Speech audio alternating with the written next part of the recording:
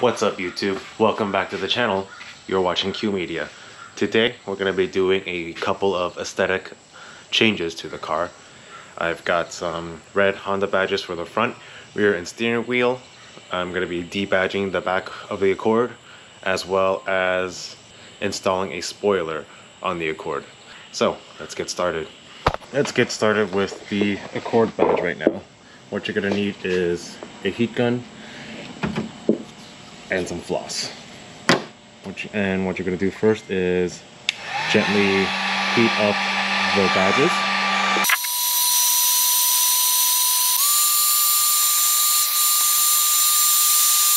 Once you heat them up enough that they kind of start wiggling, you're going to take some floss here and start wiggling them in between the letters.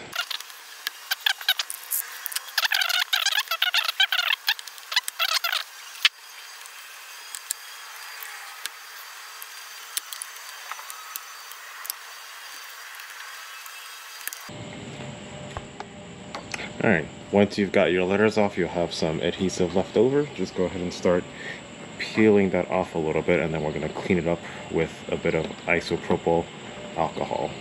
What you're going to do next is take some isopropyl alcohol, get that on a towel or microfiber of some sort, and just go ahead and clean down the area of all the adhesive.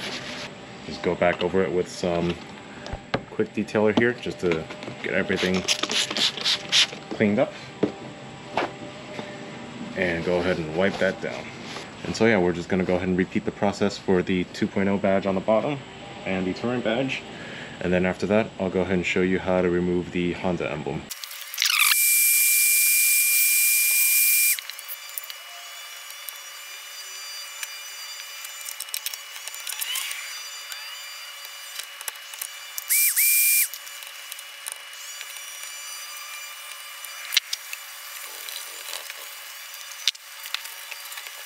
Alright, so that's the rear badges out. You can probably see in the middle of that I just yanked them out. If you get it hot enough, you can just do that. But now we're going to move on to the Honda badge itself. So for this one, what we're going to do is we're still going to heat it up with the heat gun, but I'm going to take a plastic pry tool and kind of pry it out, because I believe there are two holes holding this badge in, and the heat gun will just kind of help soften it up a little bit to pull out. Now we'll go with our pry tool and kind of try to get inside. And the two clips, I believe, are back here in the middle. So you just heard that pop. That's one.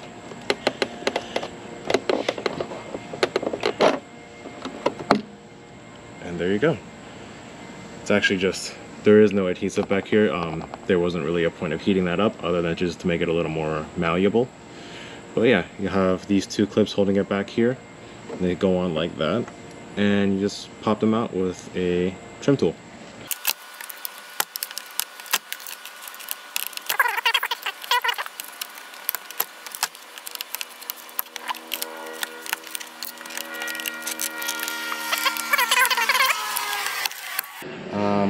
Yeah, this one wasn't the cleanest pull. You can see that I bent this a little bit, but not to worry, we'll have emblems replacing this. But that's how you get the front ones out. They're held on with two clips here. If you can get a thinner piece of pry tool, this one was a little too thick to get in. If you have a thinner one, you can probably get in here easier behind these clips and pop them out without bending your badge. But if you're replacing them, then shouldn't be too big of a worry. Alright, so you've got the badges here. Got the steering wheel one, the rear emblem, and the front emblem. All these were bought over at XGen Auto. I'll put a link in the description. But let's go ahead and get on the rear ones and then the front ones. And then I'll show you how to get on the steering wheel one. Alright, so with the rears, what you'll want to go ahead and do is clean the mating surface a bit with some isopropyl alcohol. Make sure it's all good, nice and clean. And once you've prepped the rear, you'll see that these come with some 3M tape on the back. Before putting it on, just line it up here and make sure it actually fits the size of this hole. And now that we've confirmed it, we'll go ahead and peel off the backing. And once you've got it in a good spot, go ahead and press down and apply pressure. Apply this pressure for about 30 seconds. And there you go. You have a emblem on the back of your car. Here's how that looks. Now, let's hop over to the front and get that done as well.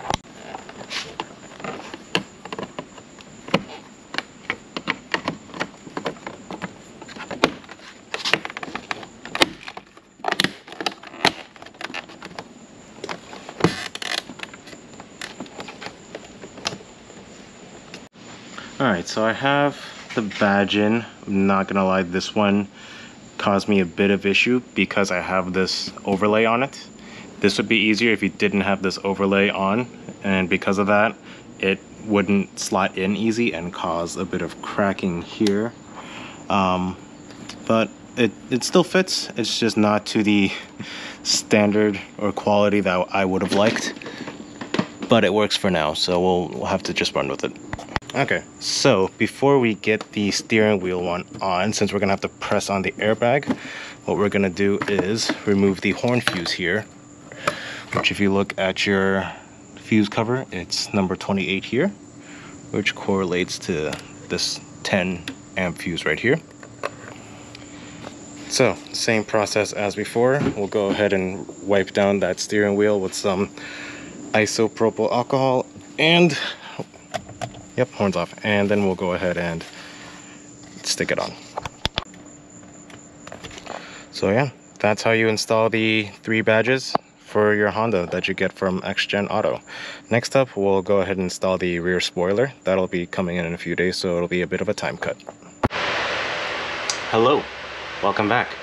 Today, we're gonna wrap up the aesthetic mods on our car with a nice rear spoiler.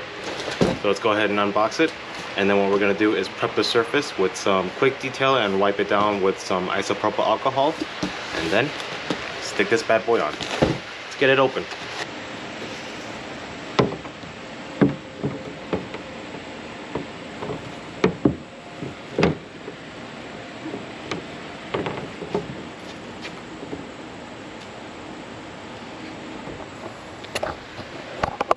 Alright, so here's the test fit of it. Haven't stuck it down with 3M tape yet, but we're just gonna line it up and see where it fits. Looking a little further back, I think it's a nice look. Wraps it up a little bit, but now I'm gonna want a diffuser now that we've got this wing on it. But yeah, let's go ahead and clean up this surface and then get it mounted. Alright, so we've got our 3M tape here, and we're just gonna wrap it all around the perimeter here and then cut it to length.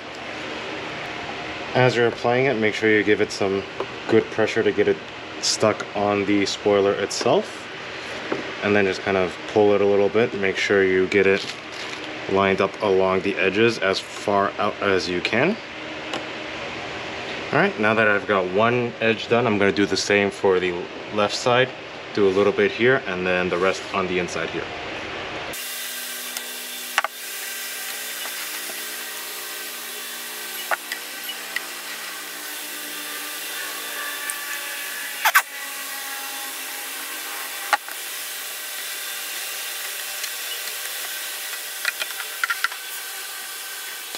Alright, so this is how I've laid out the 3M tape, especially generous with these corners here so it doesn't lift up, but they've got it pretty much throughout the entire perimeter. And now we're gonna go ahead and clean up our trunk and get this stuck on there.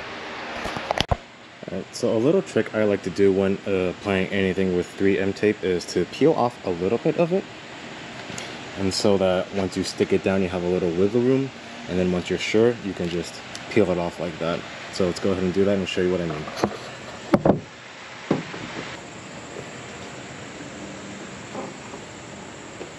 Alright, so now that we're happy with how the layout of it is, go ahead and peel up this side like so.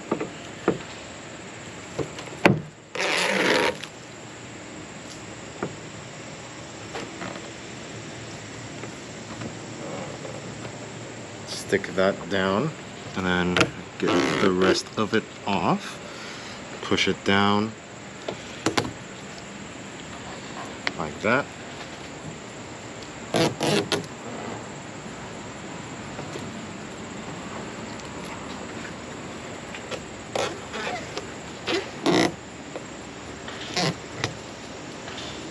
And then just give it good firm pressure all around to make sure it's seated. Just push down on it for about 30 seconds or so.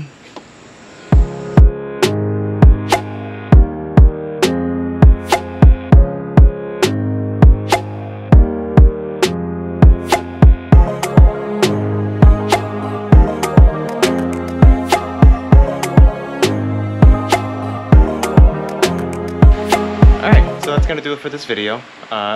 Let me know what you guys think of all the aesthetic changes we've done so far. I've got the black front grille, the red emblem badges all around, and now the rear spoiler. And I think it's made the car look more aggressive, and I really do like the look of it. I'm 50-50 on whether or not I should get a diffuser for it. I'm leaning more towards getting one just to round out the rear look. But let me know in the comments down below what you guys think. If you like this video, make sure you like and subscribe. And follow me on my Instagram account, links down below. I'll see you guys at the next one. Peace.